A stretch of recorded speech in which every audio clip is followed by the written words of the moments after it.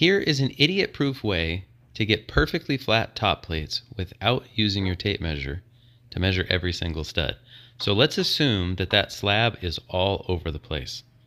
We hope it's not, but oftentimes it is. Instead of measuring each stud, just run your chalk line from end to end where it planes perfectly. Now just touch the stud to the line, then go through and cut all those studs by eye. There you've got a perfectly flat top plate regardless of the concrete, and you didn't have to measure any of those studs. And when I say idiot-proof, even I can do this successfully 50% of the time, all the time.